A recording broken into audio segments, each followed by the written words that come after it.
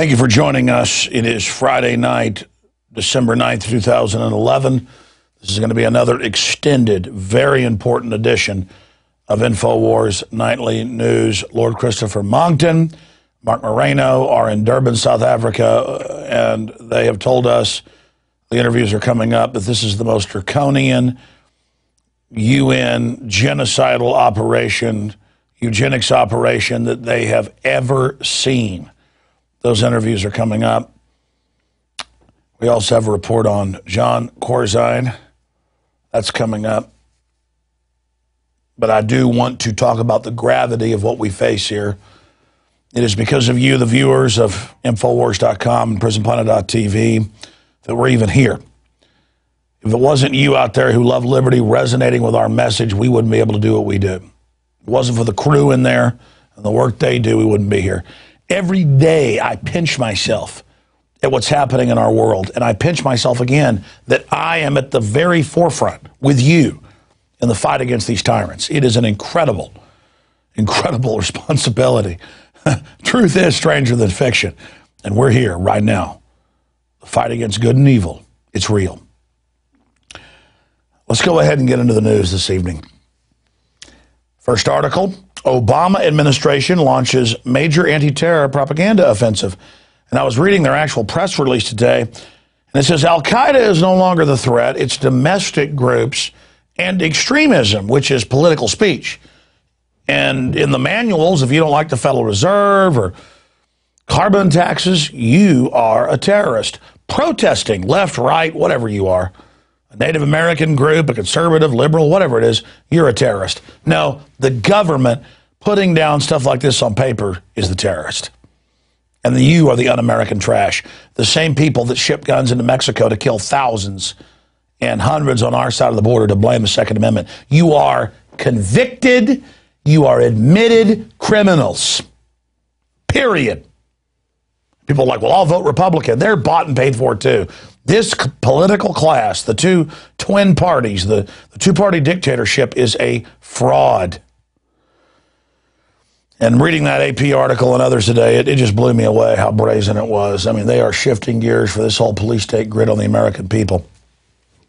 And that's not really a surprise, because we've now learned that not only did the Halliburton and KBR, Kellogg, Brown and Root, put out 3 days ago an internal memorandum trying to hire subcontractors to be on a 72-hour notice on a paid contract to stand by to man civil disobedience camps all over the United States. Now hiding in plain view, we have an Infowars.com article that links to the Business Insider article. Army post job for internment specialists following KBR call for FEMA camp subcontractors.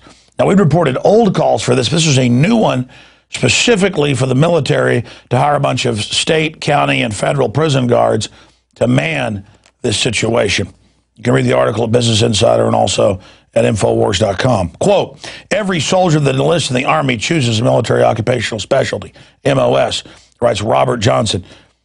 Designed by a number and a letter and designated, the 31E MOS now includes advanced responsibilities, including command and control of prisoner of war and civilian internee camps. Civilian internee camps, which they passed a law last week, NDAA, saying the military can operate in America and indefinitely detain you and nobody knows where you went. Where'd Alex go? Where'd Marcos go? Where'd Bob go? Wes go? Where'd Rob go? Where'd John go? We don't know, just like in every other third world dictatorship, because a bunch of criminals took over and decided to rob everything, like Corzine. And if the military bends over for it, the police bend over for it, it means civil war. The bankers sit offshore and laugh and roast marshmallows on our flames. Let's just not show up for this party, okay? Let's be a little smarter than they think we are. Big story at Infowars.com. Huge story at Infowars.com. Let's get it out to everybody. Now, shifting gears into another Homeland Security police state action. Every 2 or 3 days, I see an article in the Wall Street Journal, the New York Times, or CNET News, 300 domain names, 5,000 domain names, 100 domain names. It's always different. grabbed. And they'll grab whole internet companies, tens of thousands of sites sometimes, and just grab all the servers because they found one downloaded song that was illegal or uncivil on a website. And here's the report. DHS shut down blog for a year on false pretenses. Homeland Security is seizing websites for copyright infringement with no evidence, no judge, no jury, no nothing. In a chilling illustration of how far the internet censorship has advanced, the Department of Homeland Security seized a popular music blog and shut down the website for a year on charges it now admits were completely false. Turns out there were 4 songs on this website being visited over a million times a day of alternative grassroots music, hip-hop, rock and roll, country. And the site's listed on our article. And the DOJ now admits this. And big record companies got mad that alternative groups were able to put their music out and make it popular. So they just said, doesn't matter if they have signed contracts with 4 of our sub-labels for 4 songs, which it turned out they had agreements to play it. They just seized it for a year, bankrupted them. That's big music industry keeping a stranglehold on all this other music you're never going to get to hear because they make sure you don't. If Elvis came along today or Led Zeppelin, you'd never hear them. That's why music's so cruddy. They go with what a few companies want, and that's it. It's another dark age, just like they're shutting down power plants, just like they're shutting down new engine factories and new technology companies. It's called disruptive technology. I have a family member who develops new drugs, and they came up with an ancient medicinal that totally clots blood flow and cuts, and they were told, this is a disruptive technology. We're not going to let this come to market. That's what we deal with here. Whether it's music, technology, art, doesn't matter. Only the insiders and their dirtbag kids and people get to have stuff seen by the public. Just like it was in Soviet Russia or Nazi Germany. You didn't get to have your play go out to the public or your music go out unless your wife got down and performed fellatio on the Nazi officer over that, or the Soviet officer. And that's the opposite of freedom, and that's what I declare war on here today. A bunch of control freak bastards controlling our lives. I'm sorry, it's a family show, but that's what they are. They are not from humanity. They were born of corruption, not of this species, and I'm sick of them. Bunch of control freaks. So there's that article. Continuing, House Republicans look to strip the TSA screeners of their officer title, which is finally a move in the right direction. You know, the FBI can't go to a park and randomly grab your wife's genitals or your son's genitals or your genitals. And they're under supposedly the Bill of Rights Constitution. They can't do that. So how did they create 10 years ago a federal agency that takes control, sticks their hands down your pants, puts you in microwave ovens, and Chertoff, the former head of Homeland Security, makes money off of it? How do they do that? They just announced this. And Congress is pointing out, along with law enforcement and constitutional scholars, that this is like handing out badges to just people on the street and saying, you're now cops. They're not even having badges. And they're saying, you're not going to have 10 badges anymore. You're not going to have this name officer. You're not you know, when a cop has to go sign up and pay money to be bonded to be a peace officer. Doesn't mean they're perfect either, but it's a big deal. You're now swearing to the people, I'm going to uphold this, and you got to put money up in case you violate what your duty is. But we just take all these people, pay a minimum wage. And I had one of them say, I'm going to stick my hands down your pants in Las Vegas because it's my administrative privilege. So I've got a clip here from what the famous movie, in fact, yeah, that's right, Treasure of the Sierra Madre, my grandfather's favorite movie. I watched it with him before he died at the hospital. This movie, you've seen it in some comedy films like Badges. We don't need no stinking badges. But here it is from the original film where they're talking about, hey, badges, we don't need no stinking badges. Well, the TSA, they've got badges, but they were just given to them. No training, no nothing. They just trample over everyone. Yeah, it's the Treasure of the Sierra Madres, famous film, of course. In fact, I'm having a senile moment. Who's the guy in the Maltese Falcon?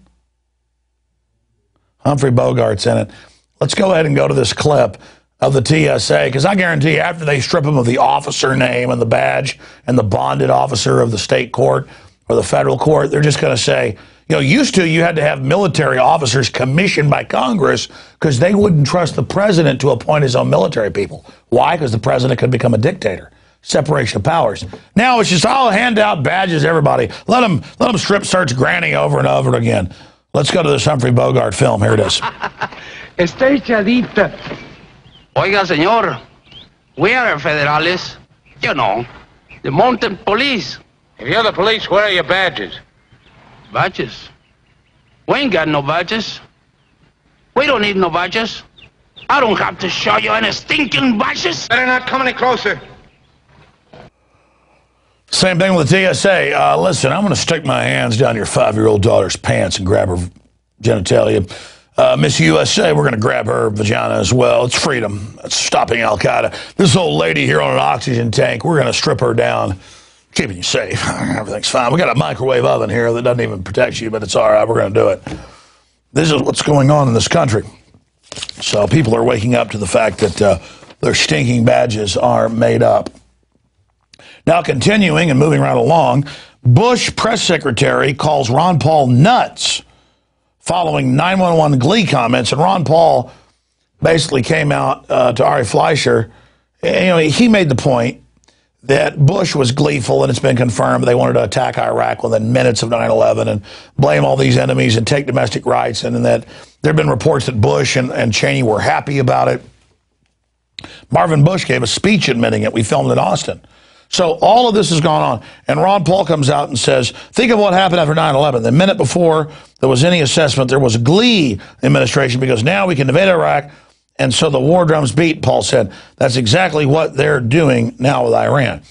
See, it's the idea of people that have products and ideas who want to be friends with everybody and engage in commerce versus those that just want to attack everybody.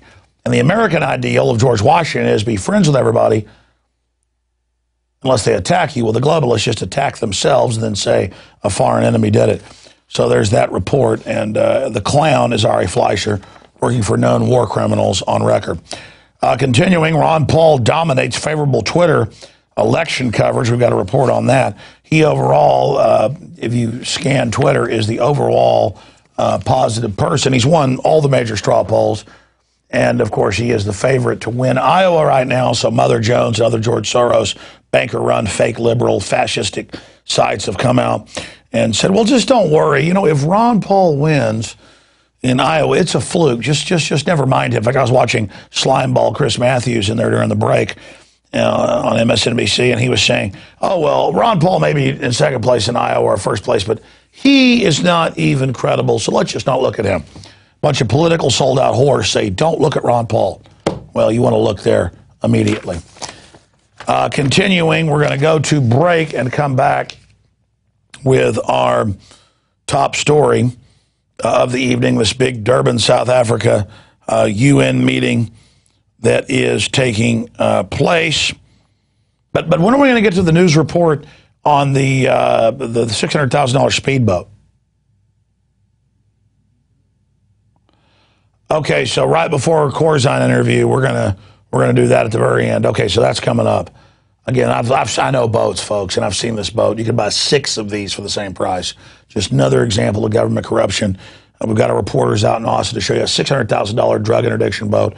That's coming up. But let's hit this final point before we go to our interview. UN calls for eco-fascist world government at Durbin Summit. International Climate Court of Justice, they're calling for carbon taxes, carbon rations on each individual citizen. Just an absolute tyranny where you are literally not going to piss in the commode without some UN communist bureaucrat telling it's okay. Brainwashing of your kids, cutting off energy to the third world, 1 billion dead. We're going to be breaking this down in just a moment with our guest. And with more on these globalist bureaucrats trying to set up their little eco-dictatorship, we're joined by Lord Christopher Monckton, the leading expert and champion of exposing this 21st century authoritarianism that looked invincible just 5 years ago, but is now flailing in its apparent death throes, but still clinging to life and still as dangerous as ever, unfortunately. And with him in Durbin, South Africa, where they're having this conference, is Marc Morano of Climate Depot, the leading group here in the United States. And, of course, he's been an advisor to the Congress as well. Lord Monckton, of course, was one of the chief advisors to Margaret Thatcher. He's a journalist and researcher as well as an inventor. And again, he joins us from this International Climate Court of Justice. Now they have courts, and we must pay a price to the earth, which means paying money to Al Gore and others. Lord Monckton, thank you for joining us. It's a real pleasure, Alex. In fact, the authoritarianism of the UN knows no bounds. On entirely arbitrary grounds, they tried to ban me from the conference once I arrived here. So I went away and we got a plane and I dropped in by parachute instead. And they weren't used to dealing with that. And it's had massive publicity around the world. And the UN is now looking very silly indeed for having tried to ban me on an entirely trumped up nonsense, which they've now had to back off from. Well, that's amazing. And this isn't the first time they've tried this, is it?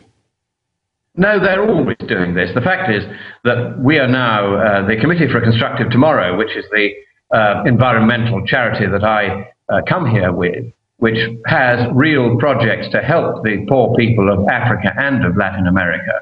It's not just a pressure group.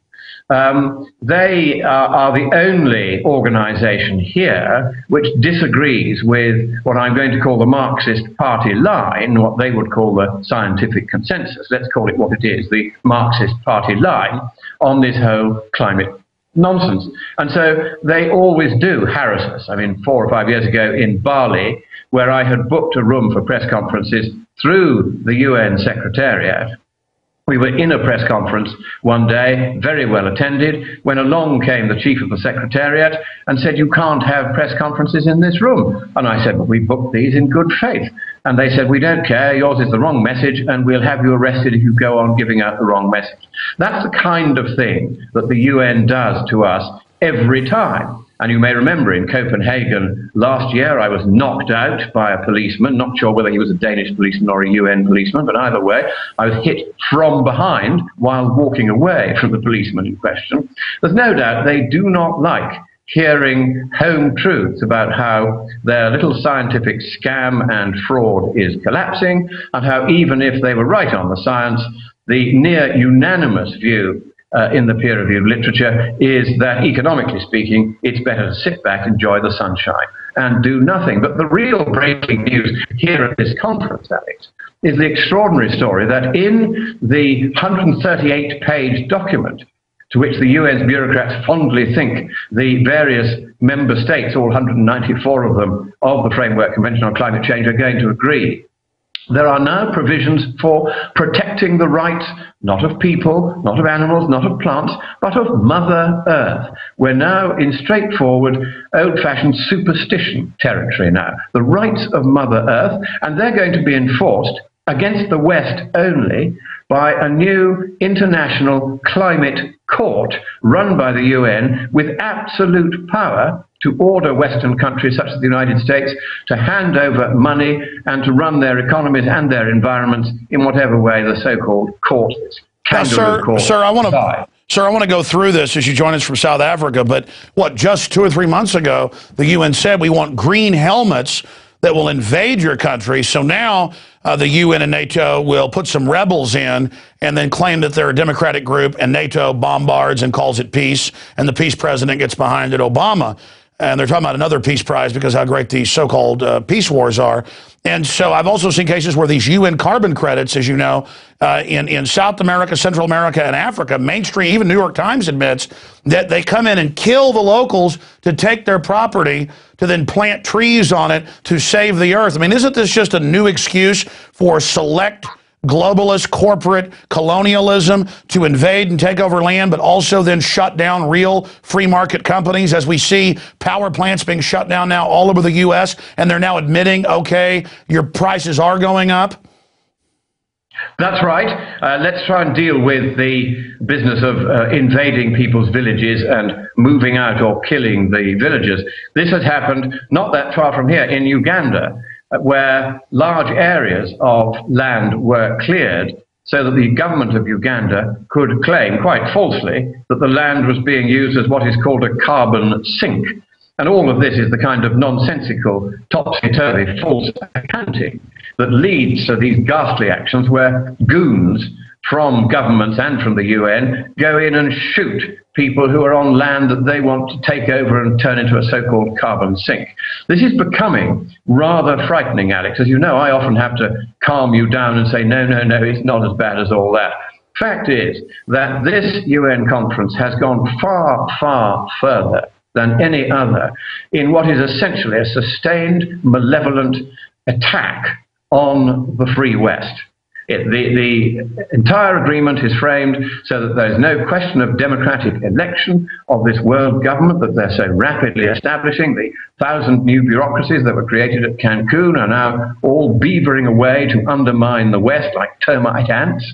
All of this is going on, and the most extreme document I've ever read is this latest one with its criminal court, with its rights of Mother Earth, with the right of small island states to survive the rising sea level, which, incidentally, Alex, has been rising at a dizzying rate equivalent to 2 inches per century over each of the last 8 years, according to the latest satellite. So that's not going to give them much problem, is it? So all of this fiction and all of this fraud is now being encapsulated in one giant document, which now says they, in effect, want to make the world colder by 2 Celsius degrees, which is 3 Fahrenheit degrees. It's quite a big drop. You're getting kind of on for a third of the way back to the last ice age if you do that. That would kill hundreds of millions, but that's what the lunatics, and that's the only word I can think of to describe them, the lunatics here, are arguing for. They're arguing that carbon dioxide concentration should now be cut back to effectively not much more than 200 parts per million. And that is the point at which plants and trees die because they don't have enough carbon dioxide. Let me stop you there. Let me stop you there because it's quite extraordinary. I mean, this is incredible. Well, I want you to really bore down into this because it's important. You're there. You've gotten the document. You're breaking it down. You were instrumental at the Copenhagen event, helping get the document where they called for world government and almost doubling the cuts on carbon emissions. The third world that is an admitted, billion dead people over a decade death sentence. This is almost a military attack on infrastructure, on energy that a foreign enemy that Stalin or Hitler could never have dreamed of achieving. And when you look at the carbon cycle, sunlight, water, carbon dioxide, and oxygen, they've picked carbon dioxide because folks know sunlight's good, water's good, and that oxygen's good. So they literally are teaching kids that carbon dioxide's evil. They have all these video games where they fight carbon dioxide monsters. But I want you to go back to what you just said and go over this document. This is breaking news at your Science and Public Policy website and at Infowars as well. But and you guys are there in South Africa covering this, where they're openly saying they've said geoengineer things if need be, because I know the world's already in a very low carbon dioxide rate from what it's been in past millennia, and actually cut it. I mean, these people, it's like a science fiction movie, like they're demons from hell or something. What they are, Alex, is certifiably insane. There's really no other way of describing it. To want to make the planet 2 degrees cooler, which is effectively what their target now means. To want to take the level of carbon dioxide in the atmosphere down to the point where trees and plants will die. To do these things and to say that Western emissions of carbon dioxide must begin to decline immediately, and we must cut by, get this, more than 100% by 2050. So there'll be no coal-fired power stations, no automobiles, no oil-fired power stations, no gas-fired power stations, no industry, no hospitals. We will be straight back to the Stone Age, Alex, if they get away with this nonsense, and without even the right to light a carbon-emitting fire in our caves. And if we misbehave, the International Climate Court will be there to order the troops in to make sure that we shut down our industries as just as fast and as completely as this latest draft requires. Now, here is the really odd thing about this, Alex. I'm not making this stuff up. You may think this is so extreme that Monckton must have finally flipped his top and gone completely mad or banged his head on landing off his parachute. But no, I haven't. All of this is actually in the document that I got from the UN's Documentation Centre, and it was available, provided you knew to ask for it, to any journalist who wanted a copy of it. Not one of them, anywhere in the world, as far as I know, has reported the details that you'll find at scienceandpublicpolicy.org, at climatedepot.org, on your website, Infowars.com. We are the few people that are telling the world what is in this document. Now, there's no incentive to me to make this stuff up, because if I did, people would look at the document and say, oh no, it's just all fiction, he's just making it up. All of this is actually there. It is plainly of interest to the peoples of the West, so that readers of the Times of London, the Times of New York, etc., would surely be intrigued to know this stuff. And yet, and here's the really sinister thing, not a word of any of this is appearing in print. Why do you think that is, Alex? Because I can't work it out. Well, this is what's happened. You got the secret Copenhagen text and torpedoed it. You helped publicize the emails that got leaked. And we've had several climate gates since then.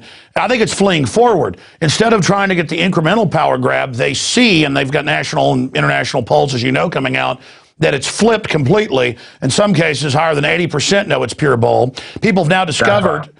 they've now discovered that China makes no cuts, India, Mexico, 100 plus other third world countries. We all make cuts in the West. They know it's a death sentence to our industry, and they know insiders like General Electric that are on the President's Council, the same in your country, are exempt. So they know what it is, a mafia power grab. These people aren't even well-meaning socialists at the end of the day. These are cold-blooded mafia people. So I think you've answered your own question. They're operating by stealth now and going for it all. I mean, is that what you're seeing, or is that what your gut is? I mean, what's the sense of them this time as they lash out and try to ban you from the conference? I mean, are they showing even more fear of you and Marc Morano than they normally do?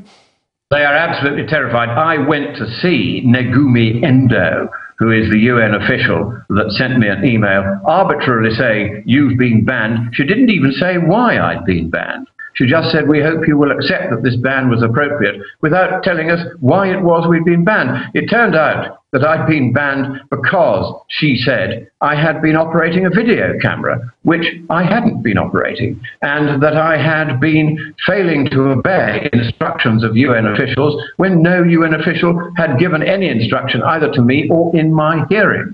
Likewise, they said I was harassing people, when in fact, in the end, when I said this is an outrage and I will have to go to court unless you at least withdraw that one, they backed off and said, okay, the allegation of harassment didn't have substance and wasn't pursued. The fact was the entire thing was simply made up because they knew that if I got into that conference, which of course eventually I did by threatening to go to the court of KwaZulu-Natal, the High Court, and get an order telling the UN to behave because they hadn't complied even with the most elementary principles of natural justice. They backed off pretty quick when I threatened to do that. So I got in, got this document, and wrote it up and got it out. And they were trying very, very hard to stop me because they knew that if anybody was going to expose this scam for exactly what it is, it was probably going to be somebody like me. But yet again, they have failed. And I can tell you this, Alex, it's rather like a funeral parlor in the conference this year. At Copenhagen, there were 30,000 people.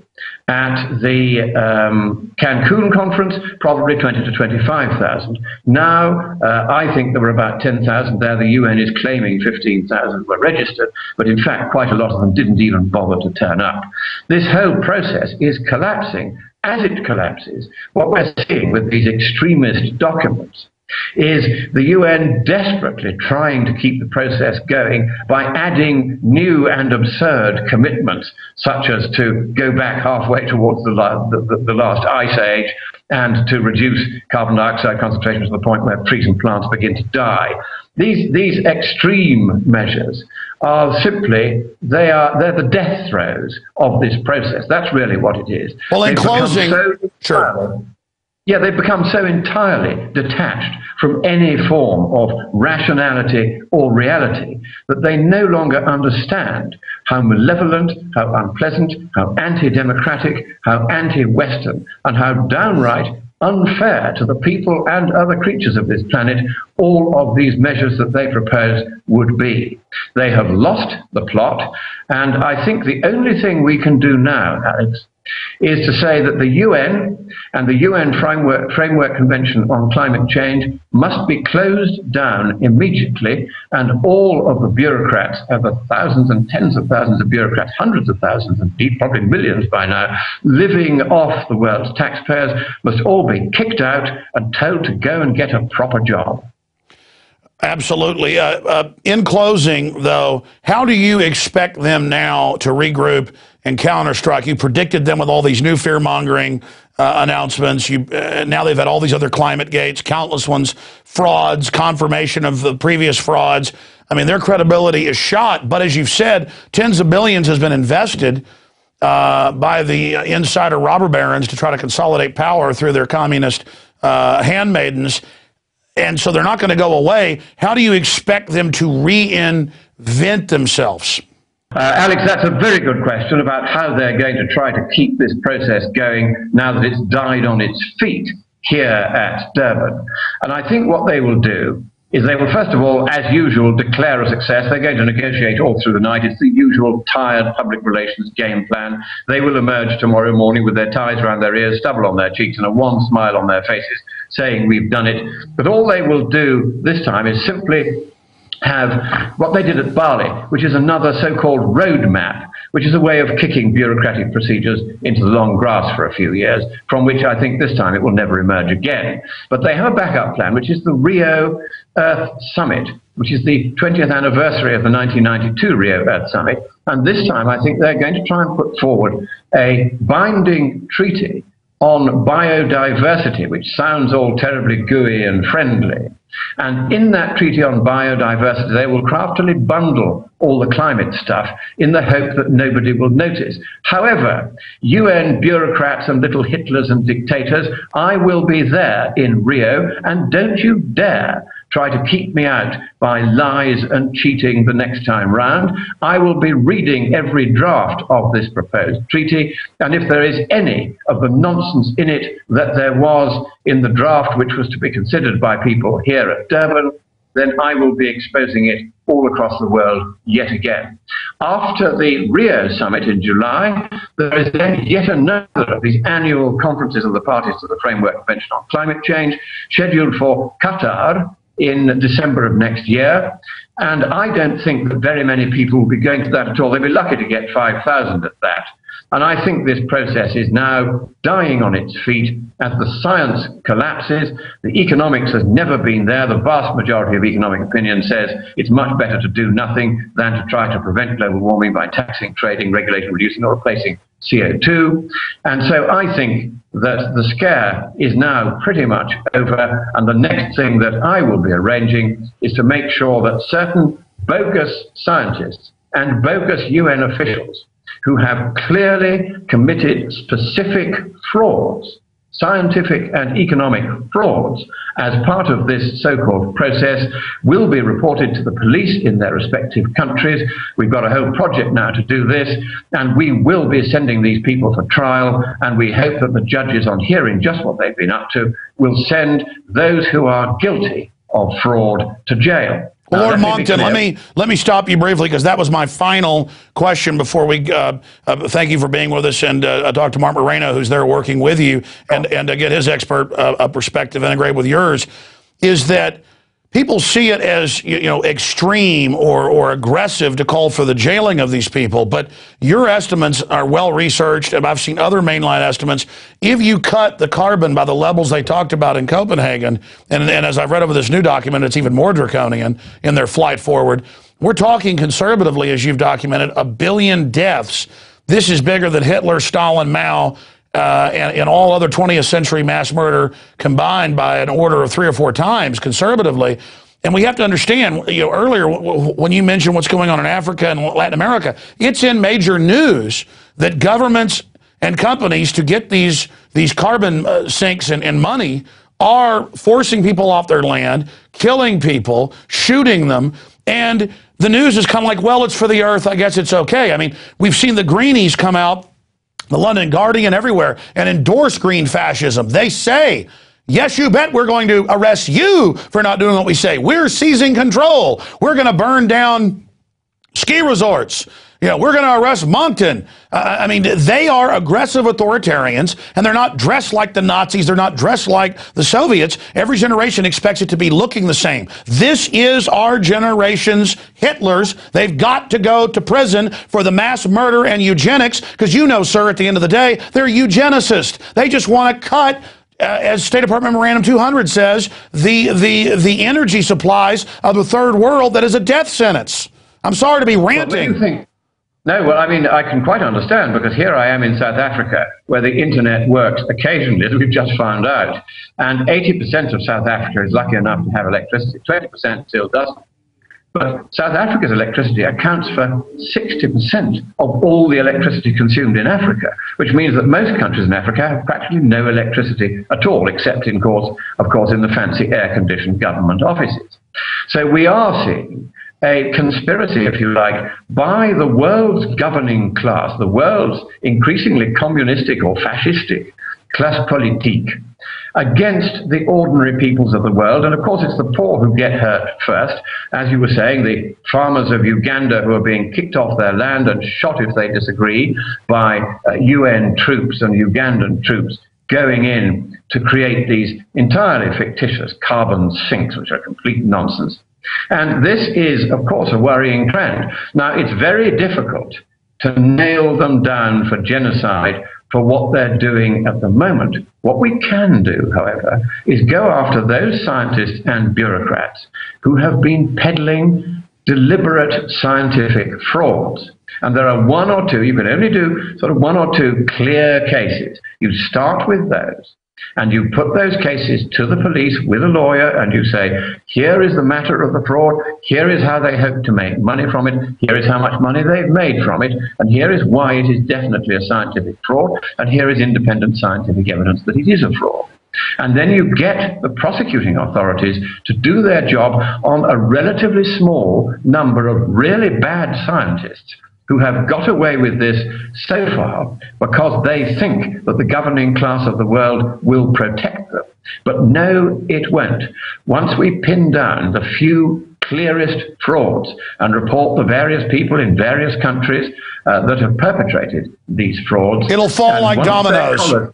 Once their collars start to be felt, just a couple of senior ones, they will immediately back off, and this entire process will collapse.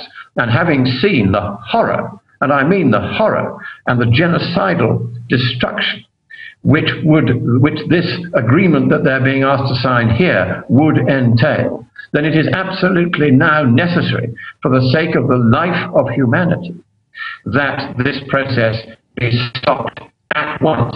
And that's why we're thinking we now have to say, no more, Mr. Nice Guy. If you are a scientist that has committed a fraud for the sake of getting more funding for yourself or your university, or for the sake of going along with this scam because it gives you status and position which you wouldn't otherwise have, we are watching, we are gathering the evidence, and we will see you prosecuted. And if you are guilty of fraud, then we will see you go to jail. And in the UK, the minimum sentence for the kind of fraud that's being perpetrated here is at least 10 years imprisonment without the chance of parole. Absolutely. And look, they're guaranteed to end up going to prison someday, because if they keep carrying out their plans, the crimes will be so great, history shows they'll be resisted, and then it won't be prison. They're going to be facing something even more than that. I mean, these people are true eugenicists, green Nazis, anti-human scum. And Lord Monckton, we really appreciate your tireless effort crisscrossing the world, in your great calling to stand up against these people. Thank you for talking to us, and we look forward to talking to you in the future. Thank you for breaking this electronic Berlin Wall of media blackout that's happening in the West, and we look forward to talking. That's a wonderful description, Alex. Electronic Berlin Wall. That is exactly what it is. These Marxist journalists who have captured one by one the newspapers and electronic media of the West are now deliberately ganging together to throttle the West that nurtured them and destroy the lives of our people and the hopes of our industries and the future of our nations. And we must, as you rightly say, fight and fight and fight again to save the rationality and reason and cheerful chaos of the free market and the prosperity of the West and the democracy, which we have until now been fortunate to be able to take for granted. So God bless you, Alex. I'm going to hand you over now to Marc Morano. Thank you so much, Lord Monckton. Wow, it is good to know that those guys are over there fighting, because we wouldn't even have this information if they didn't go to every one of these conferences and be basically poked and prodded and abused by the miscreant security forces of these people. Again, they're there in the same conference room. Marc Morano is now coming over via the wonders of the internet and joining us via Skype from Durbin, South Africa, to give us a breakdown from his perspective on exactly what's happening there. But again, this is a news blackout on this, the most draconian. You can read it at Infowars.com, ClimateDepot.com, scienceandpublicpolicy.org, the document that reads like something out of a science fiction movie if you wanted to seize total control. And now for a quick interview with Marc Morano as well. I know it's late at night over there, Marc. Thank you for joining us, and thank you for breaking this blackout, this electronic Berlin Wall. Thank you. So you're back in the nest of authoritarian control freaks. What's it like? Well, as Maxwell Smart used to say, we're living in danger every minute. We're being blacked out, threatened by security, threatened to be thrown out, threatened violence, but we're loving every minute of it. This has been a situation where we go around in the media room, Lord Monckton and I, and almost to the mainstream media of the West is not interested. They look at us as though we're some kind of aliens. Our simple pitch is we're global warming skeptics that are at this conference, and we're here to condemn it. Would you like some balance in your reporting? All the mainstream media is not interested, but the developing world's media is interested. And I'm talking about Chinese media, South African media, Indian media, and some other African media we did. It's amazing how the developing world is so receptive to this message. In fact, we're on the front page of the South African newspaper. Wow. The only climate skeptics at this conference. So they get it. But the other media, we had a press conference on Wednesday where I released the Climate Depot A to Z report, and I literally, from every letter of the alphabet, their claims not only are failing to materialize, the evidence is going the opposite direction. We were heckled by UK Guardian reporters. We were heckled by UN delegates. We were heckled by Greenpeace, who planted them in there. The UN made us start the press conference late, and they stopped us, cutting our time short. They did not want us there, but we persevered. We made our presentation, the 61-page report, to the United Nations, and I told reporters there that this is now the level of medieval witchcraft.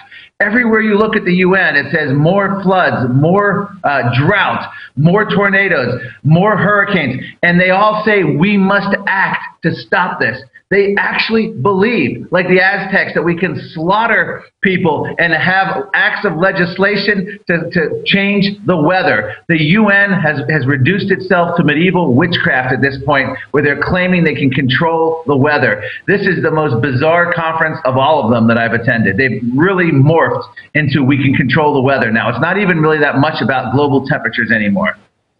Well, yeah, they teach school children there shouldn't even be seasons now, and they cry whenever they see housing developments. I have family this has happened to. They say they're murdering the bunny rabbits. I mean, it's incredible brainwashing. Now, I was talking to Lord Monckton, obviously, a few minutes ago, who's there with you, and he was describing this as violent death throes. Do you concur with that analysis? And what's the overall spirit of these people?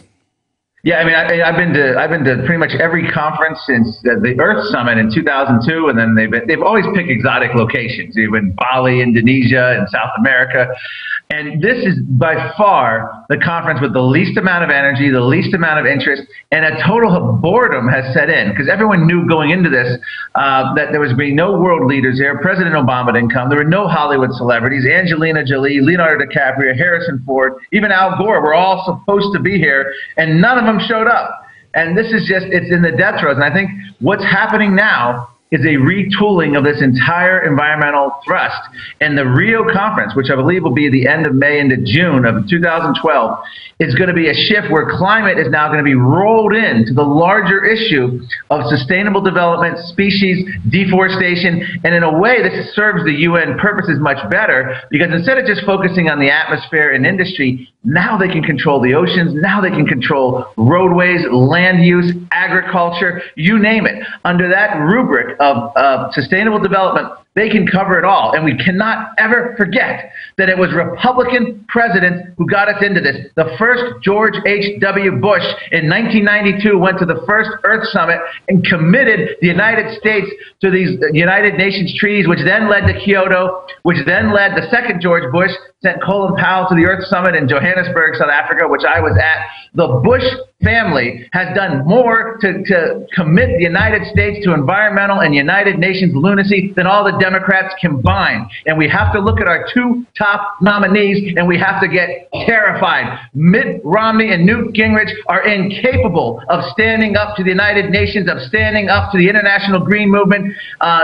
Mitt Romney, who had John Holdren as an advisor, is clueless. Newt Gingrich, who has a new book coming out next year, has a climatologist named Catherine Hayhoe, who is a committed and embarrassing global warming alarmist. Don't be fooled for a moment by Newt Gingrich's recent sounding of skepticism. Neither of these candidates are equipped to handle this, and it will be nothing more than a continuation of the disastrous policies of Bush 1 and Bush 2 if either of these Republicans get in. Well, it's good to see you fired up, and I've never seen you quite like this. Certainly, you can smell blood with these fraudsters. Of course, it was at the Rio de Janeiro conference, as you know, it was at 92, where Maurice Strong publicly said, we're going to have a post-industrial world. We are going to shut down the United States. We are basically going to carry all of this out. And that is exactly what they were basically able to do. So looking at this, I wanted to bring up a couple of positive points that I've seen here in the U.S., and that is the EPA on its own came out and said we're going to shut down most of the coal power plants, of course, those that aren't owned by insiders like General Electric. Obama's had to back off on declaring carbon dioxide, at least from those, as deadly nerve gas poison that plants breathe, but still he's moving ahead with some of the shutdowns. And, of course, you know, the EPA was going to declare hay dust and any type of dirt or dust on your farm as $10,000 fines, first offense. Just a total way to shut down small farmers and ranchers. The House passed by a giant margin today. The Hill newspaper is reporting that they're not going to do that. I mean, this is clearly just a way for this government mafia to make breathing evil, dust on a farm evil. I mean, it is so incredible. But more and more people are realizing that this is a selective economic warfare attack by people that have said they want a post-industrial world and who've always hated the free market and capitalism. Yeah, this is death by bureaucratic bean counters. They've gone after our ice makers on our refrigerators. They've gone after our dishwashers. Our dishwashing liquid now has to be green and therefore not cleaning. They've gone after the washing machines. They've sapped the water and the power. They've gone after our toilets, our shower heads. The Japanese government's telling the citizens that to go to bed early to prevent global warming. The UN chief has said people can't order ice water in restaurants because of the carbon footprint. This is the level of control that George Orwell didn't contemplate. He who controls carbon controls life, and I will add to that with the Rio Earth Summit coming up. He who controls carbon and controls land use policy and even the oceans controls the world, and that's what they're going for. And this isn't conspiracy talk. This is in their documents. We're looking at this document. One of the most hilarious things about this 138-page document that Lord Monckton wrote about was they want to stop wars, not because wars are bad for people, not because wars are bloody, but they want to stop it because of wars' impact on the atmosphere. In other words, the greatest reason not to fight a war is concern over climate change and global warming. This is the level of absurdity we've reached. All right, we're getting a bit of a Skype breakup there from Durbin, South Africa, but that's okay. It's great to even have your audio. It's kind of like an old Star Trek episode where we're talking to you from 20 light years away, and it's breaking up a piece a bit. Going from memory, they're going to pull it up, and we might even cut the video in.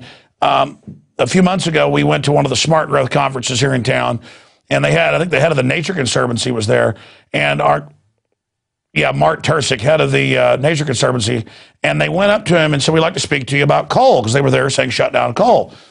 And when they brought up, hey, well, Obama said, in that video clip that he wanted to bankrupt coal, what's your view on that? And he said, whoa, I'm not talking to you, interview over, and ran off like he was a vampire confronted with a giant silver cross. I mean, used to these people would get on the offensive if you got on the offensive. Now they just turn tail and run, and more they don't have that crazed power seizing look in their eyes. They're trying to regroup, as you said, and move on to yes, I mean, major environmental and climate organizations are shutting their doors. They're firing staffers. Climate stock exchanges are collapsing. This was truly subprime science, subprime economics, subprime politics.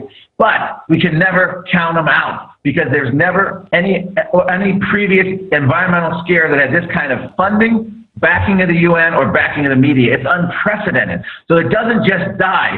And the head of the UN, Rajendra Pachauri, of the climate panel, is on record as saying global warming is but a symptom of a larger problem. And that larger problem is sustainable development and species extinction. They're already on record as doing the great shift. So I think what's going to happen is they're going to regroup. Climate's not going to go away, but it's going to be part of a larger picture where they're going to go after every conceivable way that human beings interact. And as the former co-founder of Greenpeace, Patrick Morris, said, the modern environmental movement today is the most anti-human agenda that we have. We have, at the UN conference, they had torches, solar torches they were trying to peddle for sub-Saharan Africa. People living in huts made of dung aren't offered coal-fired power plants, which Obama and other environmentalists prevent, but they're offered solar panels, solar torches to read by at night. This is the perverse way, and there are actually people like Governor Brown in California who believe the developing world can't develop. The environmentalists tell them they can't have what we have.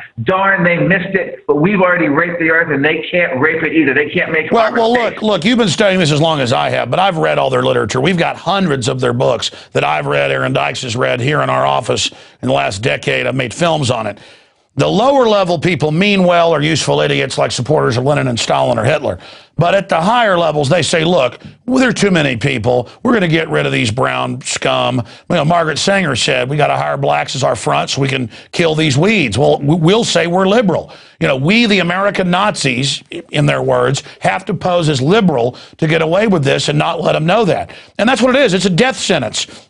At the higher levels, it's about, and they say it, blocking the third world from developing, which, by the way, actually makes people have less children, but they don't care. It's just about cold-bloodedly blocking their development. And so at the top, from my research, these are knowingly extremely virulent, racist people. Look at Obama, increasing the funding for abortions in Africa. These are very, very sick people. From your research, have you found parallels to that, or do you disagree? No, absolutely. In fact, Obama's science advisor, John Holdren, has actually said, first of all, cheap energy is one of the hazards of a free society. And secondly, and most shockingly, he's on record. We dug up old newspaper clippings in the early 1970s that aren't available on LexisNexis or Google. And that John Holdren was vociferously opposing the agricultural revolution of Norman Borlaug that brought agricultural and ended famine throughout Asia in the late 1960s, 1970s. John Holdren opposed it because he didn't want the earth to be able to sustain that many extra people. Here was a classic example. When confronted in life, you have a choice. John Holdren chose death. John Holdren chose anti-technology. Norman Borlaug went on to win the Nobel Prize. It was one of the most celebrated scientists of our age, a man who probably saved hundreds of millions of people from starvation. And he just died a few years ago. He was also a global warming skeptic. But Norman Borlaug was a hero. John Holdren was a eugenicist who now is feted by the mainstream media and Obama. So it's exactly what is going on, and these people are in high office. office right now. Unbelievable. But we are seeing the mainstream media's decline right along with government's approval rating, right along with the climate panic pushers. I mean, certainly their fleeing forward, I think, is only going to destroy them in the end. In closing, tell us some of the key things we should look at in this latest power grab where they cast themselves as saviors of the earth, when in truth they're eugenicists cutting off the power supplies and conscripting many people I think the biggest thing coming out of this conference is this now. They're itching to get this international climate court set up. And this court, if they succeed in doing this, it's going to be, as Lord Monckton said, a kangaroo court. But think about it. They've already got set up the mechanisms. In England, they already have government officials monitoring employees. They're proposing carbon ration cards, your home energy use, your car mileage, your train travel, your airline travel. The German climate advisor, a man named Schulenhuber, wants a CO2 budget for every man, woman, and child on the planet from Beijing to Berlin. So all we have to do is the UN Climate Court will then monitor all these things. Nancy Pelosi went to China and said, we need a complete inventory on every aspect of our lives in order to fight global warming. Well, those inventories they're talking about, and they're doing this now, the EPA is trying to do with industry, carbon emissions. They're trying everything's got to be, we're seeing this in South Africa, some of the industries are actually giving them the rope to hang themselves with and doing voluntary reporting on their CO2 emissions. Oh, I know. People put these carbon indulgent stickers on their cars. I give Al Gore money. I'm allowed to drive. I'm loving. I'm good. I mean, they're just total useful idiots. And as this continues, Mark, it's just so frightening to see these criminals casting themselves as our saviors. But it's great to hear you reporting that the worm is certainly turning on these guys. People should go read your reports and read the document for themselves, because it just looks like they're going for everything right now in a desperate attempt. I look forward to speaking to you when you get back with your final reports sometime next week. Marc Morano, thank you so much, and be safe, because these are some very wicked people. They are. Thank you very much, Alex. Enjoyed it. Thank you, and say bye to Lord Monckton for me. Okay, well, there goes Marc Morano, a tireless fighter for freedom. You know, Stalin said, one man dies, it's a tragedy. 10,000 die, it's a statistic. And these globalist eugenics bureaucrats have already killed tens of millions, conservatively. And they know what they're doing, and I've been around them, I've talked to them. They're very sick people. They get off on the power of doing this to people. These are really unhappy, bad people who could care less about the environment. And I mean, they've got to be faced down. And again, it looked like there was no way to stop them. Their stonewall that they were invincible was there. But as people like Marc Morano, Lord Monckton, and others exposed them, as we exposed them, as Tim Ball exposed them, Dr. Ball, the worm has turned and the pendulum's swinging back. And the problem is these people are going to metastasize. Just like the Eugenics Quarterly changed its name after Hitler here in the U.S., just like Planned Parenthood was pro-Nazi and changed their tactics later, they're going to change their spots, and we've got to be aware of it. Now we're going to go after this break to something special. We're going to talk to the Don of Obama criminal activity, his big economic advisor, the guy that holds $35,000 a plate dinners for him. We're going to talk to Don Corleone, John Corzine, straight ahead. You're not going to want to miss this. It's Infowars Nightly News. What's up with these sorry politicians? Lots of bark, but when it's showtime, whimpering like little shih tzus. You want big cuts. Ron Paul's been screaming it for years. Budget crisis? No problem. Got $1 trillion year one. That's trillion with a T. Department of Education? Gone. Interior, Energy, HUD, Commerce? Gone. Later, bureaucrats. That's how Ron Paul rolls. Want to drain the swamp? Ron Paul. Do it. I'm Ron Paul, and I approve this message. If you believe in this information and want to support its viral spread, go to the Infowars store at Infowars.com. We've got the new G.I. Joe Infowars t-shirts. We've got the incredible Pro Pure gravity-fed filters available at Infowars.com in the store. We've got a new DVD, Scientists Under Attack, the Don't Tread on Me flag. We've got all sorts of different bumper stickers to help spread the rebellion virally.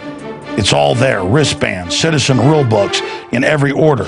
Order online at Infowars.com today. The water filters, the canteens, It's all there. Infowars.com.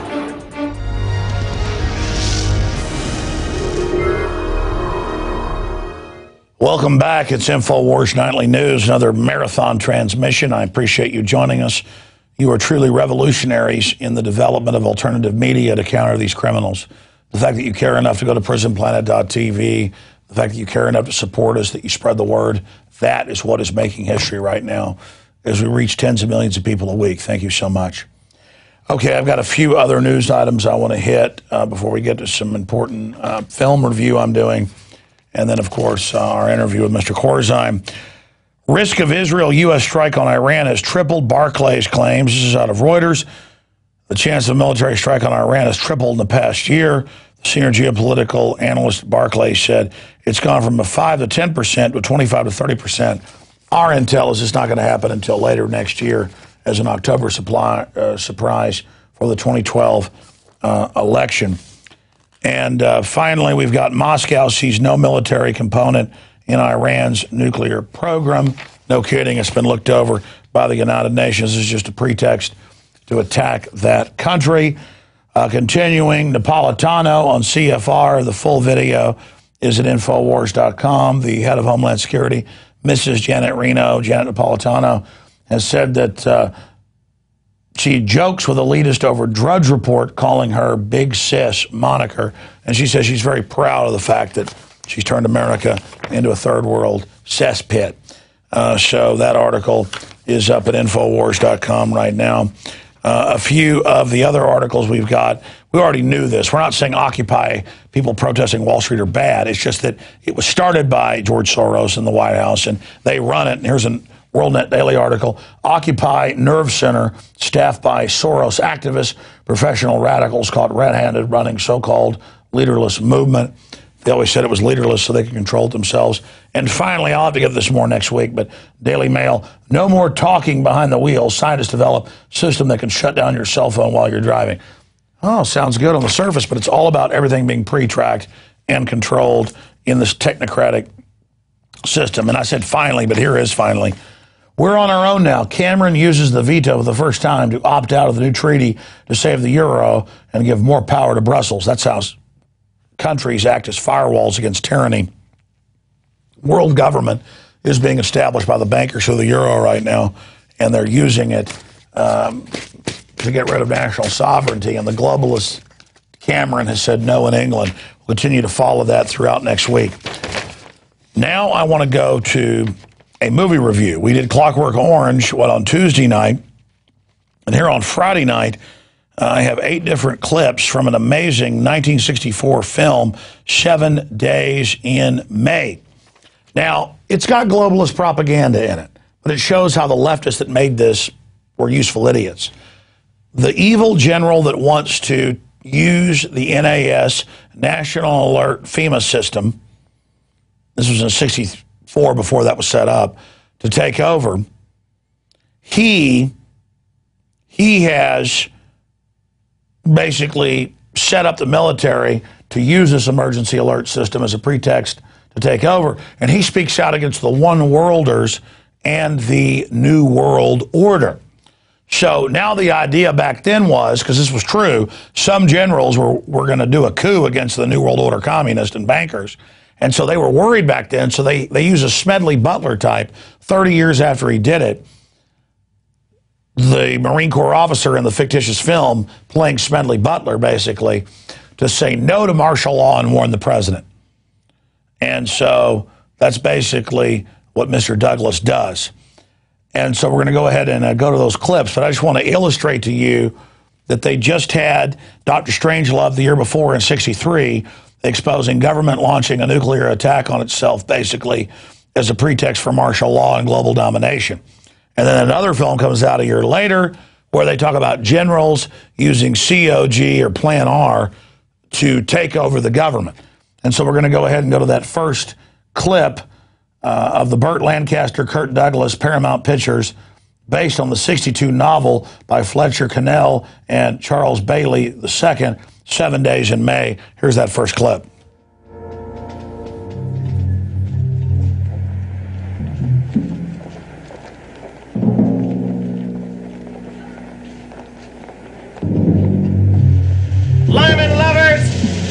So there's protesters in America. People are angry. Americans are fighting progressives, but the right winger wants to come save everybody. Of course, now it's the left coming in to supplant free speech. So again, the globalists were coming in to take over America. They knew the military was upset, so they put movies out about right-wingers using a martial law system. Right-wing, left-wing means nothing, but now, in common terms, they're actually implementing all of this, but now the left, in their own labels, is using this system against us. They become what they warned about. Let's go ahead and go to this clip of Gene Scott's speech, excerpts where they basically, well, I mean, the clip speaks for itself. Here it is. Perhaps patriotism is old-fashioned. Perhaps love of country is outdated. Perhaps even a minute degree of sentiment to one's motherland is to be considered passé. But God help us, and God help our country, if the cynics, the one-worlders, the intellectual dilettantes ever persuade us that these things have passed us by. Because, ladies and gentlemen, patriotism, loyalty, sentiment, they are the United States of America. So there you go. That's General Scott. I'm not a teleprompter reader. I call it Gene Scott. Another General Scott's speech excerpts. He talks about the threat of one-worlders. He's going to bring in martial law to stop the communist one-worlders. But they're not communists for the little guy. They're the banksters. Let's go to this next clip. It's self-explanatory. Mr. President, have you ever heard of a military unit known as ECOMCON? What? I'm sorry, ECOMCON. ECOMCON. This is Smedley Butler. What does it mean? The archetype warning them. Abbreviations. It could stand for Emergency Communications Control. Have you ever authorized the formation of any type of secret unit, regardless of its name, that has something to do with the preserving the security of things like television, telephone, or radio? No, I haven't. Henderson said an odd thing to me, sir, something that, well, I can't shake quite loose of. He said they were spending more time training for seizing than for preventing. You're suggesting what? Well, I'm not sure, Mr. President. Just some possibilities, what we call capabilities in military intelligence. I'm suggesting, Mr. President, there's a military plot to take over the government. This may occur sometime this coming Sunday. So you stand by the Constitution, Jakes? Never thought of it just like that, Mr. President, but well, that's what we've got, and I guess it's worked pretty well so far. I sure don't want to be the one to say we ought to change it. Neither do I. I remember what Harry Truman said one day, that inside this room, the buck stops. So again, it's the evil anti-New World Order people that want to overthrow the government using the COG media takeover arm that they'd set up to a certain extent then, but wasn't in place till the 70s. And then now that they've got it, they're saying domestic terrorist, free speech is evil. But that's how they sell it. And again, it's the archetype of the Marine Corps officer saying no. S. Smedley Butler, two-time Congressional Medal of Honor winner, he was approached during the 30s to make America basically a fascist country and take over. The point is, this has already happened through Homeland Security and the staged terror attacks of 9/11. Now they're just mopping up all the free speech centers and shutting down the final levels of freedom. Okay, let's go ahead with the presidential advisor telling the president that, hey, you know, what's wrong with the military training for this stuff? Forgive me, Mr. President. But it's flying troops to the big cities in an alert. That seems to me not only logical, but prudent. Obviously, if the Russians struck, we'd need disciplined troops in the metropolitan areas to keep order and prevent complete breakdown. And at 2:20 tomorrow afternoon, somebody will have thrown a switch at Mount Thunder. General James Scott will be on all 3 television networks, explain to the people of the United States why this particular crucifixion is an act of faith. Mr. President, what are you waiting for? Fire Scott. Close down Mount Thunder. Declare a state of martial law. Then where do I stand? And that's another good point. When different groups try to take over, then the answer is martial law, which is the same thing. So there's a great danger in revolution, and that's the point that's made there. A very sophisticated film. You can rent it on Netflix or buy it at the movie store. The point is you should see 7 Days in May. Continuing here with the clips, we had clip number 5 and number 6 here. Yeah, this is General Scott asked the Marine Corps commander if he'll go along with this or if he stands for the Constitution. And when the Marine Corps commander says, I stand for the Constitution, he says, then you take a vacation. That's basically how the system finds good and evil people. If you're good and they have you answer a questionnaire, they say, oh, you're a good person now. We're going to put you in supply or Antarctica. But if you're a corrupt globalist, then they actually bring you in to run operations. Here's that clip. This country's in trouble, Jiggs. Deep trouble. Now, there are 2 ways we can handle this. We can sit here on our duffs and ask for divine guidance, or we can watch Jiggs. What would your advice be? Well, sir, we're a nation of laws, of rules. We're military men, so we've taken an oath to uphold the Constitution. The democratic way. Yes, sir, the democratic way. You're right, Jiggs. You're absolutely right. You know, Jiggs, you've been working too hard on this damned alert. You look tired. Why don't you take the rest of the week off? Unbelievable. Let's continue here. This has always been a threat to our country, folks, and now we're up to the line here. It's really happening. It's not a movie. Here's another clip where the President of the United States confronts General Scott on establishing secret base without knowledge of the President, the budget office in Congress, Iran-Contra, all of that, the black sites, the torture sites around the world. And there's a succession of clips while they debate that. Here it is. You have used, without my authority, substantial sums from the Joint Chiefs Contingency Fund to establish a base and to train a special unit of troops whose purpose and even whose existence was kept secret from me, from responsible officials of the Bureau of the Budget, and members of the Congress. And the name of that unit? You know the unit. Its designation is ECOMCON. You accuse me of having lost their faith, and deliberately and criminally shut my ears to the national voice. I do. Where the hell have you heard that voice, General? In dark alleys? In secret places in the dead of night? How did that voice seep into a locked room full of conspirators? That's not where you hear the voice of the people, General, not in this republic. You want to defend the United States of America, then defend it with the tools it supplies you with, its Constitution. You ask for a mandate, General, from a ballot box. You don't steal it after midnight. And then there's a clip where a senator tries to get into the secret base and gets locked up and they get out. Here's a clip of that. Right now, the government of the United States is sitting on top of the Washington Monument, right on the very point, tipping right and left and ready to fall off and break up on a pavement. There are just a handful of men who can prevent that. And you're one of them. I'm going to tell you the damnedest story you ever heard. That's all for tonight, Sergeant. You're relieved. I'm taking the civilian in my custody.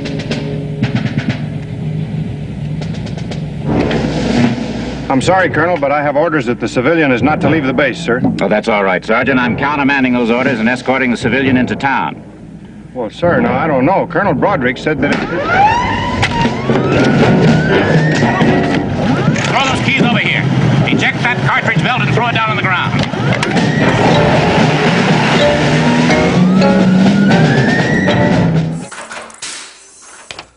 Do we have people today that blow the whistle on government corruption? Yeah, Pat Tillman did, and they killed him.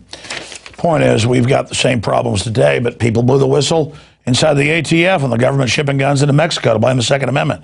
We'd be in a lot worse shape today if it wasn't for all those silent people that did their duty. I won't even call them heroes. This idea of doing the right thing, it's not heroic, okay? Doing the right thing is not heroic. It's self-preservation. It's common sense. It's a survival instinct.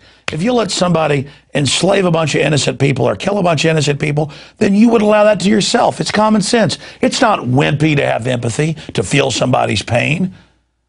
It's normal. It's a human instinct. And it's because we've gotten accustomed to going along with other people's pain as long as it's not us. That's weakened us all. That's where you lose your humanity, your womanhood, your manhood. And I'm not giving mine up. My feelings are my strength, not a weakness like these psychopaths tell us. I want my feelings. I see things and know things they'll never know because I'm tied into the universe. I'm not here to stomp on a bunch of innocents. Let's go to this final clip here. This is the ending. We're going to go to this in a moment. This is the ending of the clip where the general's basically been confronted. And then we'll see which one of us the United States will follow. This will be delivered at 9 o'clock tonight on all major networks. I'll be taping it in 1 hour. This is strong stuff, General. Are you sure? Thank you, General. General, if he accuses us of sedition, whether he has the proof or not, this could be a pretty sticky business. Jordan Lyman is finished. The papers just handed me are the resignations of Generals Hardesty, Riley, and Diefenbach. The point of this treaty, and I've reiterated this on a number of occasions, is that in every true sense, we force ourselves gradually to step away from an offensive posture. We gradually move away from that that moment of madness. Where to, sir? By accident or design, someone would push that button and the... Sir?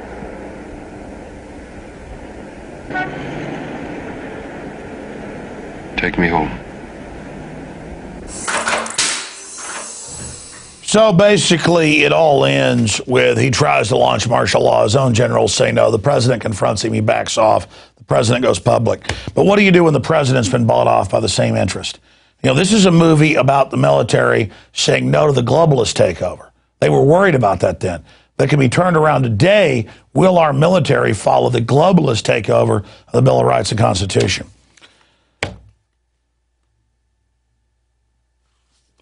Now, in closing, before we go to this important Don Corzine interview that I think you'll enjoy, a little comic relief here, we have something serious.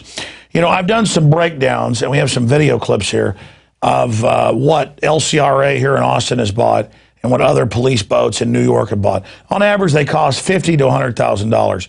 That boat right there, which is a big, fancy hot rod, sucked off of taxpayers and countless tickets, costs $600,000 plus and hundreds of thousands a year to maintain.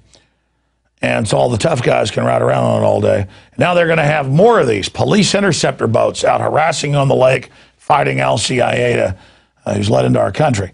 And so I just wanted to point out that they are bankrupting our nation with this, and it's going on everywhere in Homeland Security with your federal taxes.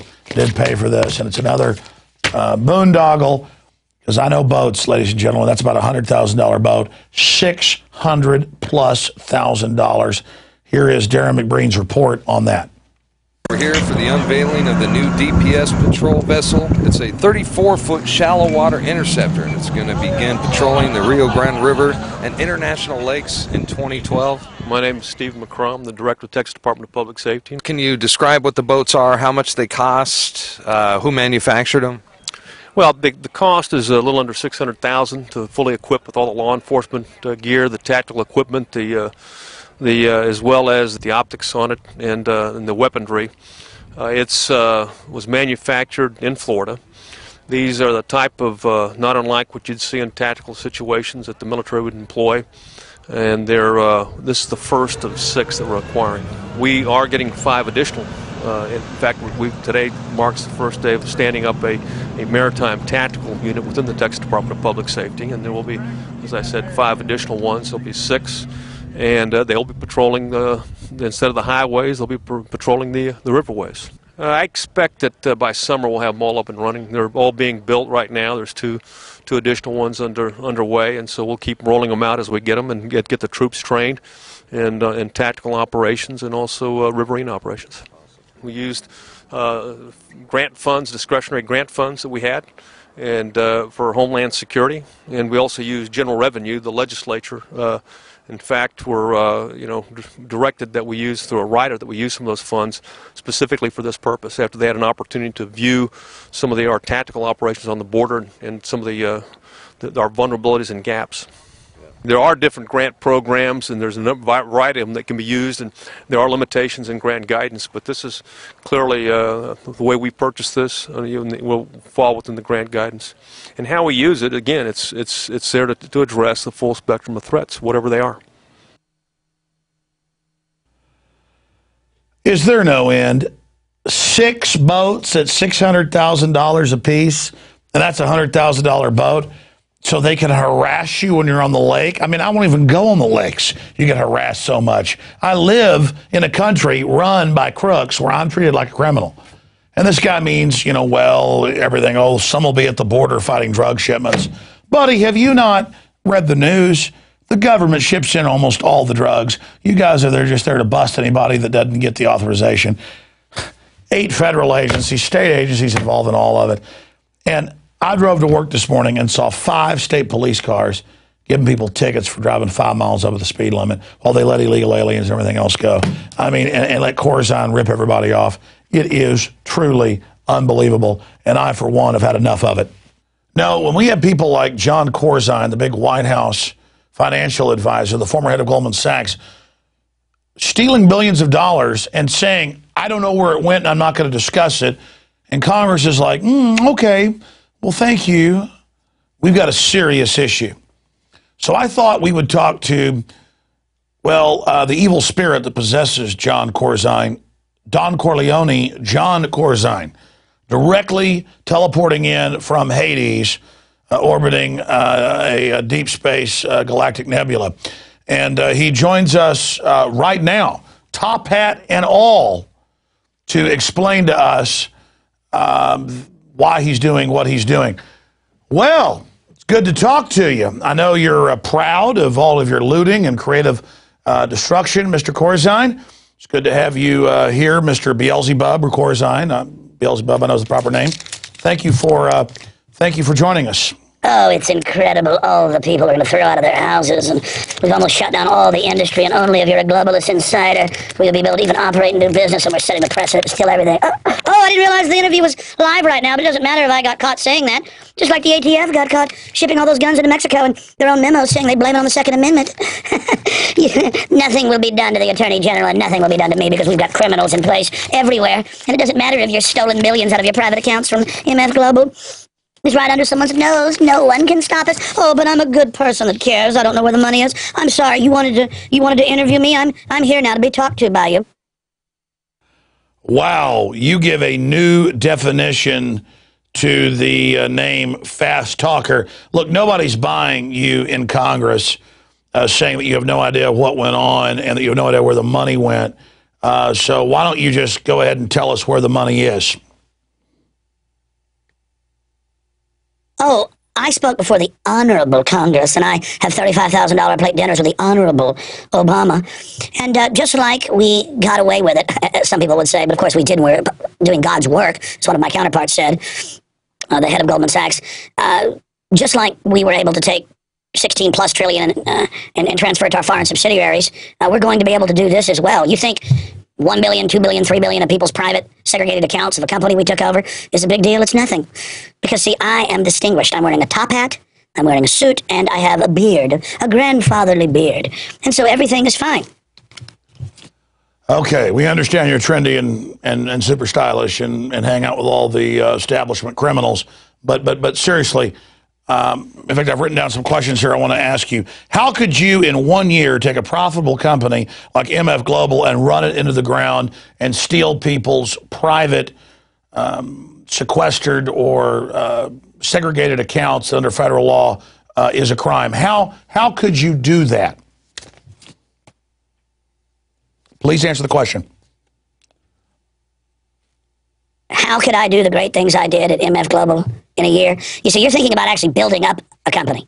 We're talking about command destruction or order out of chaos. We're talking about using MF Global as a globalist mafia instrument to go buy up legitimate companies with people's private bank accounts in them and then take that money and give it to our shareholders and people that are on the advisory board like Bill Clinton.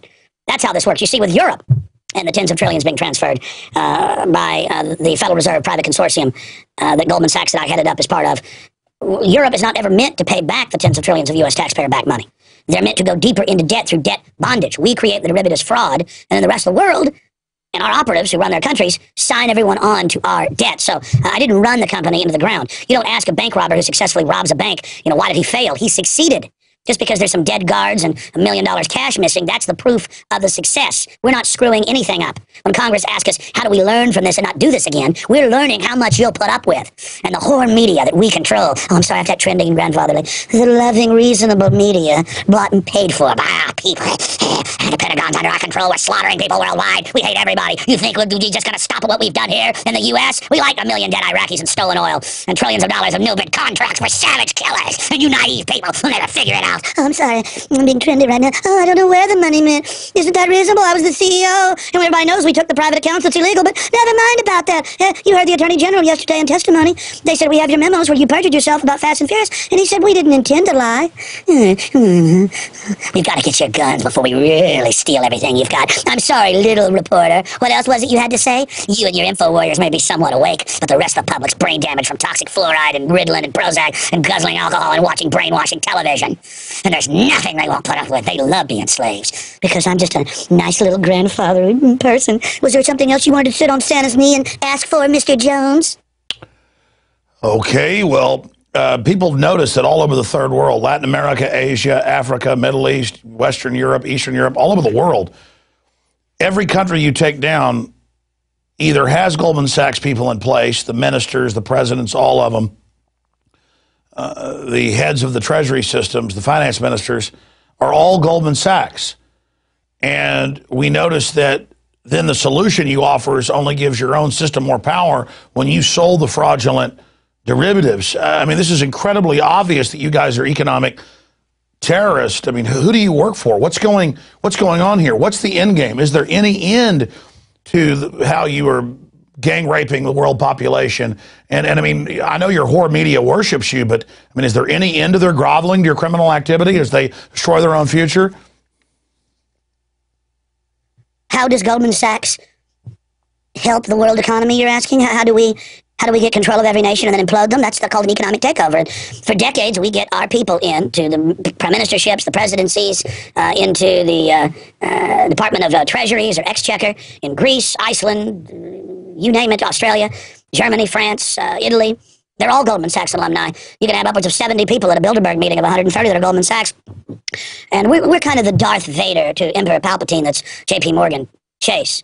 And we go out and we do the thieving and the stealing and the imploding and we call it free market when we create trillions of fake derivatives and sell them to people and then have government bail it out with taxpayer money. That's called conservative. But of course, it doesn't matter if it's Bill Clinton who helped get rid of the laws that allowed us to do this, or George W. Bush or Obama. We buy them all. And while the public's debating liberal conservative, we are taking over everything. And that's the proof in survival of the fittest, social Darwinism. We have the power. We were able to do this, so it's our right to do it. Kind of like Hitler said, might makes right. If I can dominate you and take you over, and you don't stop me, well, then you deserve what's happened to you. Do you understand that, little worms? American people, people of the world, you're not going to do anything to stop us, because I am a nice old man. I'm trending. Okay, well, you certainly are craven and craved, and a mesmerized, brain-damaged population serving you. I can understand how you've become quite delusional, like Caligula or some of the Aztec kings. Gary Gensler was your main minion at Goldman Sachs, and he headed up the CFTC. He's been missing now for a month, and he was the guy supposedly regulating you. I mean, this is pretty obvious what you're doing. What's going on with you and Gary Gensler? What's going on with you? I mean, do you guys run everything? I mean, could you barbecue children on the White House lawn? Could you abuse elephants at Central Park? I mean, is there nothing you couldn't do? Is there anything you won't do to us? Land of the coward, home of the slave. Oh, great satanic goblin leader. Gary Gensler. Gary Gensler. Maybe, I don't like to be asked about this, maybe I should read a 40-page, and that's what it is, I've got a copy of it over here. Maybe I should read a 40-plus page opening statement so all the networks tune out. About growing up as a child, and how I'm just like everybody else. I'm just like everybody else, so you'll let down your guard. Gary Gensler was my right-hand man at Goldman Sachs, selling counties, cities, and private individuals and pensioners fraudulent paper that we knew was totally worthless, like in our Timberwolf emails where we called our customers dumb effers and, said we're selling them SH, you know what, IT. But this is a family show. I know I better not say the full thing. Kerry, the head of the CFTC, has disappeared the last few weeks. No one knows where he is, but the media's bought and paid for. No one will even point that out. Madoff was one of our people. He's a great guy. People got a little too much onto him. We've got to throw somebody to the wolves occasionally. And Gensler, my right-hand man from Goldman Sachs, runs the CFTC and allowed me to do all this. It's really been quite fabulous in the final equation.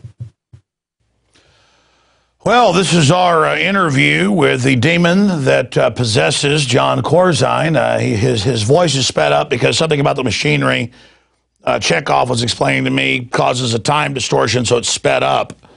I'm not quite sure I understand that, but it has something to do with Einstein and what's happening there. But I wanted to show you, see this, some funny money. We bought this at a store today for, I think, like $3. And some of these are $1 bills, some are 5, some are 10s, some are 20, some are hundreds, some are thousands. But, $3, we basically got a couple $100,000 here. And it says the play money of America, but it actually has as real, the same intrinsic value as this that says Federal Reserve note. And you can see where it says Federal Reserve note here up in the top left-hand corner, if we can zoom in on that.